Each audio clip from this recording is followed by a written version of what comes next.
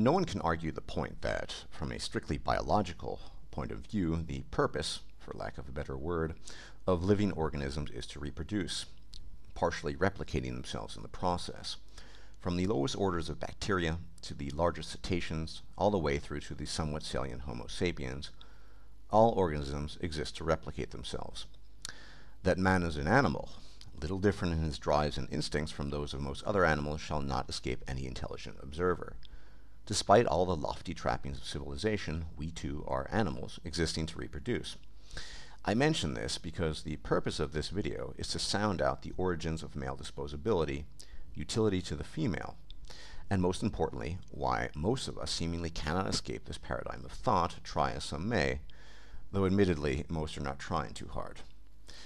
That most people attribute so much value to children is a testament to this. At the end of the day, the game we are playing is no different from that of any other animal, with the caveat that culture can and sometimes does delimit how the actual game is played. Having said that, let us now proceed forward. I must now ask for your patience, as much of what is to follow may appear a little off topic and to bear little relation to men's issues, but listen on and you will see where I am heading with it all. In this video, I seek to create a model of explanation for male disposability and inter-male hostility purely in terms of biology. To this end, I am going to examine a complex evolutionary process and its implications on the human male, both in terms of his evolution over time and modern man as he stands today, with his current place in society being the result of this evolutionary process. We will see that for all the power of politics and social pressure, neither of these things would have a fraction of the influence they do today were they not being directly informed by millions of years of biologically based behavioral drives that frankly most human beings are simply not cognizant of, let alone acknowledge as being the primary factor behind who we are today. To understand this, you must first understand the concept of Fisherian runaway in evolution and sexual selection, and its implications on other species before turning to the human male. R.A. Fisher was an evolutionary biologist of the early 20th century whose work should be considered as important as Briefo's observations, if not more so in some regards. Fisherian runaway can be explained as follows. Fisher's explanation is that selection of traits is a result of sexual preference, that members of the opposite sex find a trait desirable. This preference makes the trait advantageous, which in turn makes preferring the trait advantageous. The process is termed runaway because over time it would facilitate the development of greater preference and more pronounced traits until the costs of producing the trait balance the reproductive benefit of possessing it. For example, the peacock's tail requires a great deal of energy to grow and maintain. It reduces the bird's agility, and it may increase the animal's visibility to predators. And yet it has evolved, indicating that birds with longer tails have some advantage. Fisherian runaway explains that if a peahen selects a peacock with a longer and more colorful tail, then her male children are more likely to have long and colorful tails, and are more likely to be sexually successful themselves because other peahens have the same preference for longer tails. Given this pre-existing pattern, having a preference for longer and more colorful tails gives an advantage, just as having a longer and more colorful tail does. However, all the members of the species are less well off than they would be if none of the peahens, or only a small number, preferred a longer or more colorful tail, because in the absence of such a preference, the possession of these maladaptive traits, reducing mobility and increasing visibility to predators, would no longer be incentivized. As cited above, the example that comes most readily to mind is that of the male peacock.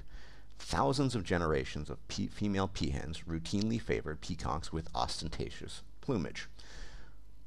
Observe one aspect of Fisherian runaway is that over a sustained period of time, the sexual selection preferences of the female endow most male offspring with a sex-specific trait that can potentially provide a disadvantage to the male as far as survival is concerned, i.e., reduced mobility, hence greater susceptibility to predation, whilst remaining desirable to the female of the species, meaning that the sexual selection preferences of the female can, over time, run counter to the traits enhancing physical survivability of the male in the case of peacocks.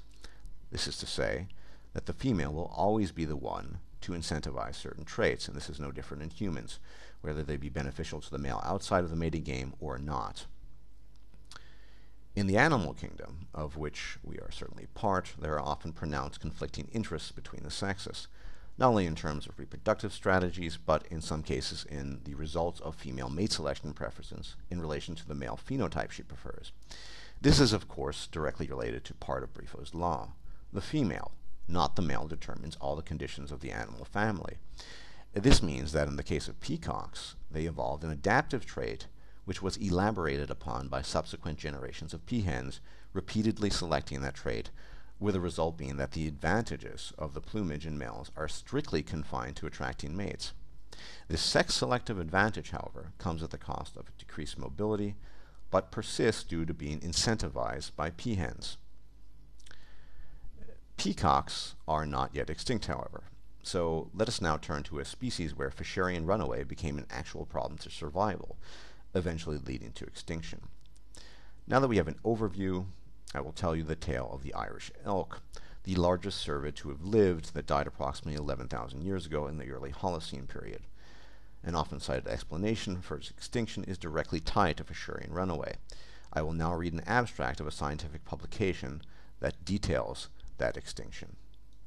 Quote, adult male Irish elk grew the largest antlers of any extinct or extant cervid. These antlers have often been implicated in the extinction of the Irish elk, although the effects of antler growth on Irish elk physiology have not been analyzed quantitatively.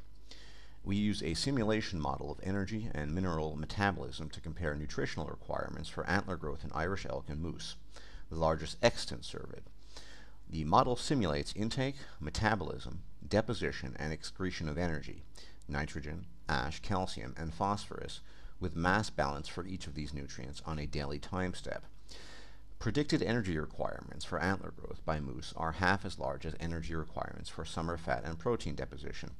In contrast, the predicted energy requirements for antler growth by Irish elk were about 75% as large as energy requirements for summer fat and protein deposition. Irish elk antlers weighing 40 kilograms at the end of velvet shedding would have contained 2.1 kilograms nitrogen, 7.6 kilograms calcium, and 3.8 kilograms phosphorus. The nitrogen requirements for antler growth were met by forage intake. The model predicts that to grow 40 kilograms of antlers in a 150-day period, more than 60 grams of calcium and more than 30 grams of phosphorus were deposited in antlers daily for 60 consecutive days, when antler mineralization was highest in midsummer. Simulated Irish elk depleted skeletal mineral reserve to support antler growth more than extant moose, even when hypothesized adaptations to reduce skeletal mineral resorption were implemented. Even though Irish elk fit with the allometric relationship between antler size and body size in extant cervids, mineral metabolism does not scale allometrically in the same manner. About 6% of the calcium and 10% of the phosphorus in the antler were resorbed from the skeleton because dietary intake of minerals was insufficient to meet requirements for antler mineralization. The minerals resorbed from the skeleton in summer would have been replenished by dietary intake over the following winter. Pollen records document a shift in plant species composition from an all-willow spruce community during the Allerod interstitial to a tundra during the younger Dryas cold period, with reduced forage density, coincident with the extinction of the Irish elk about 10,600 years ago. The reduction in forage density would have made replenishing calcium and phosphorus in the skeleton even more difficult, as well as making it more difficult for male Irish elk to replenish fat reserves depleted during the rut. Sexual selection pressures for large antlers and larger body size were opposed by selection pressures for smaller antlers and smaller body size imposed by environmental change. We suggest that the inability to balance these opposing selection pressures in the face of rapid environmental change contributed to the extinction of the Irish elk 10,600 years before present.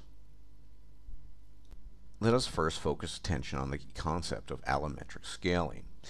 Allometric scaling is an anatomical feature that deviates from isometrical anatomical features, meaning that certain species of cervids, deer, elk, moose, upon achieving a certain body mass, will have antlers that exist in allometric relation to that body mass, i.e., the antlers will be disproportionately large to the actual body size of the animal.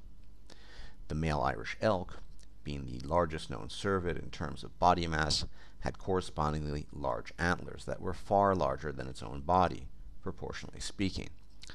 This is part of the Fisherian runaway equation, as having antlers larger than would be best suited to your body will impede movement by dint of excess weight, but these large antlers were favorable in terms of sexual selection, meaning the female Irish elk exhibited a selective preference for very large antlers. Moreover, they were used to intimidate other males during male competition for female mates. Sexual selection pressure forced the Irish elk to cannibalize its own calcium and phosphorus reserves, which accordingly could only be replenished by nutrient intake from the environment it had adapted to.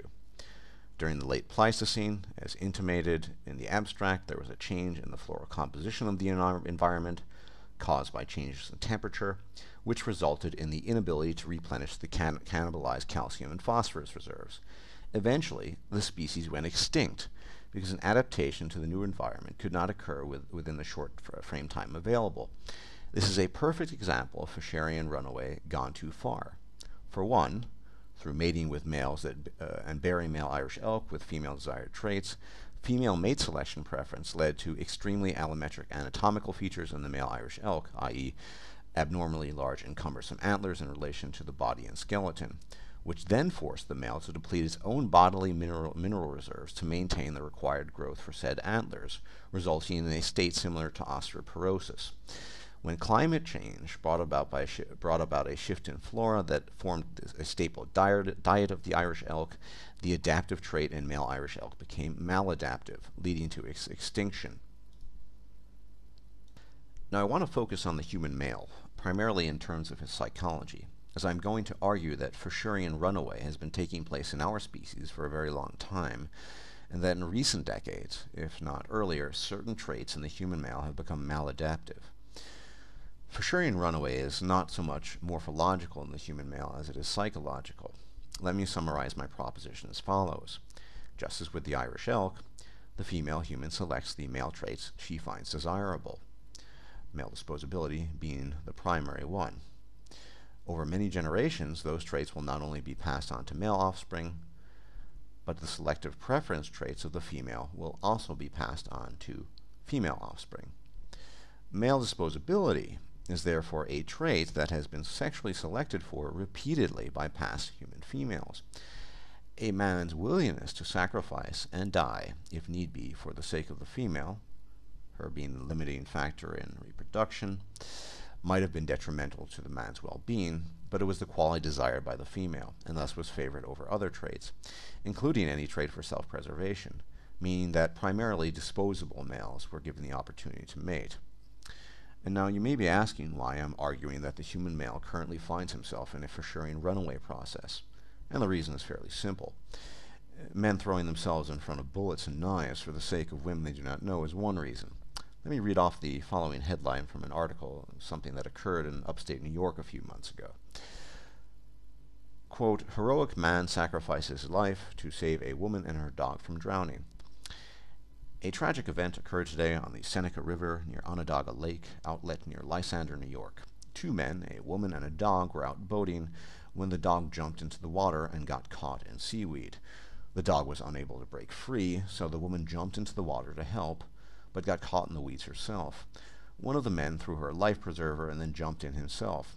He managed to free her and the dog. The rescued pair swam to the safety of a nearby buoy. Tragically, the heroic man was unable to get to safety and drowned. So here we have a man who threw away his life for the sake of a woman he did not know, and post-mortem was named a hero. The question that must be posed, however, is what residual benefit did the man have by committing this act of alleged heroism? If it had been his own child or pregnant wife, then one could at least argue along the lines of preservation of genetic legacy, and that is fairly common. But almost reflexively, he threw his life away for a strange woman he did not know. And of course, there's another dimension to this. Men, whilst all too willing to bend over backwards for the sake of women, are unwilling, generally speaking, to lift a finger to help their fellow men. Men will not help their fellow men because virtually every man, taken from an evolutionary perspective, is a potential competitor for female reproductive resources. Once again, the men of the past who successfully mated possessed two traits that were repeatedly selected for by females. These traits were disposability to the female and a strong desire to compete and, when necessary, inflict violence on their fellow men. This is why most men will walk by the homeless guy he sees every day without so much as blinking, and why fast friendships soon turn to vicious rivalries the minute a female enters the equation. But let me offer a more concrete example, if anecdotally, of the manifestation of both of these traits. Oftentimes, when a man catches his girlfriend cheating, the man with whom the girlfriend cheated is targeted as the primary source of his rage and ire, not the woman. His anger, which would be better directed primarily at his unfaithful female partner, is redirected towards the male he did not know. After all, he's the competitor and must be eliminated at all costs. And there is a more sinister aspect to all this as well, namely that the individual male will regard his own life as essentially worthless, and simultaneously the lives of other men who at best deserve to be torn to pieces by the man for the sake of female attention. This is part of our genetic legacy, and why men have so much trouble looking out for each other. Recall also the study on female in-group preference. In the distant past, this sort of sacrifice and inter-male conflict might have been necessary for the preservation of the species. As we all know, women being the limiting factor in reproduction would have been more valuable to the tribe. But in today's world of 7 billion people, a highly mechanized and technologically advanced society, with conveniences and amenities that simply did not exist prior, the instinctual desire to sacrifice oneself as a man, be it his life or through excessive and dangerous labor, will often result in being counterproductive and dangerous to himself as an individual. Women's genetically predisposed traits have been elaborated upon as well in the last 50 years. Remember that the human female regards the human male primarily as a utility, be it in the form of a sperm donor, a financial provider, or physical laborer, and that all three of these functions have been partially or completely replaced by the state and the benefits of mechanization. There exist, for example, sperm banks where discerning women can look to in order to optimize their genetic legacy. No man involved. Women can and do work and can use the state to coerce monies from men they are married to. And much of the hard labor of the past has been done away with by the inventions of modernity. Women possessing the psychological and genetic trait to view men in terms of what men can offer them in light of the modern state of affairs can and will take the better offer, should it come from elsewhere, meaning not from the man, rather from the state, and indeed many have, irrespective of whether or not this was beneficial to individual men, men as a whole, or the species in its totality. And let us not forget that much of service to the female as a genetically heritable trait was passed on to the vast majority of men by past women selecting servile men. So too was the trait of women seeking that service, meaning it runs both ways. And this is where we are today, and why I am proposing a kind of Fisherian runaway scenario for the human male that is now in the negative stages, where a trait that was primarily advantageous, strictly in terms of sexual selection, has become maladaptive for the human male in the current political, cultural, and social climate. For reasons discussed often in past videos, the modern capital F feminist state is a reflection of the desires of lowercase f feminists, meaning your everyday woman. But where are we today? The psychological trait of the female to seek to optimize her provision has been met by the state in large measure, and the psychological and sexually selected trait of male servility to female need has, as a consequence of an entire social structure dedicated to the female, been elaborated upon. This is indeed social conditioning, but it has its basis in biology. More so than ever, the man is willing to place female needs before his own because social discourse informed by biology strengthens the inherent genetic trait, which is why we have men jumping into rivers to save women they do not know, heedless of the dangers posed to themselves. To see a concrete example of how male servility to the female can now be considered a maladaptive trait in the process of Fisherian runaway in modernity, let us look to suicide once again. Now, if you recall Barbarossa's video on the Cinderella lie a few months ago, that video he presented a graph based on the research of Thomas Mortensen. And looking at this graph, you can see a sharp spike in the male suicide rate beginning at around 1970 and continuing unabated until the 1990s. It drops slowly after that, but the difference between male and female suicide rates is still very pronounced. Now, we can look at this as the result of political forces, no-fault divorce, politicized feminism, and a genetic trait in the human male mother needs servility to the female, with the genetic trait becoming maladaptive in response to the extreme environmental changes, even if they had only been social environmental changes, not unlike what happened to the male Irish elk. The suicide spike and climb is a result of that genetic trait not allowing men to adapt sufficiently to a rapidly changing social environment and losing their lives for it. Simultaneously, the female traits of hypergamy and self-interest were being bolstered by this environment. This is what we call sexual conflict. A trait that over time no longer provides a benefit to an animal is considered maladaptive. What can be observed here is called in evolutionary biology sexual conflict, but this sexual conflict is psychological in nature, albeit genetic as well. Stated quite simply, male desire to service the female has become a maladaptive trait, and even in the physical sense, his inclinations to service the female drain him of resources and oftentimes of physical health in the form of heart attack, stress, and in some cases suicide. Hence the worst outcome of Fisherian runaway, as a trait that was once beneficial, strictly in a sexually selective process, in the distant past has lost its benefit, costing the well-being, health, and lives of men who possess it, namely the, quote, service the female at all costs trait, as I like to term it. Over the last few decades, we have seen increased suicide, increased unemployment, mental illness, physical illness, and homelessness for men. The service the female at all costs trait is destroying men slowly but surely, with the state being complicit in that destruction, as well as women maintaining the status quo, since their biology and their traits compel them to maintain it, whatever the cost to men. After all, no one sheds a tear when the beaten-up '84 Honda no longer works, especially when there's a brand spanking new Porsche to replace it. Men are the '84 Honda, and the state is the Porsche. Women see more gain in taking money by working for themselves and by stealing men's money through state-sanctioned divorce than they do in sticking with old arrangements that benefited their hypergamy less so. It's that simple. Now, I'd like to talk about the statement made by the caller to AVFM radio, wherein he stated that he did not hate women, but he hated the gun they had been given. Of course, as previously discussed, women are, metaphorically speaking, pulling the trigger all the time, with no encouragement from the outside. They're doing it simply because they can, and because it benefits them to do so. But what is important to mention here are the steps forward. Without a doubt, step one must involve disarming women and getting rid of the guns. That should be clear and a given. However, all too many men will be willing to stop there when it comes to it, and it's actually not enough. Step two, I will call simply empowerment through knowledge.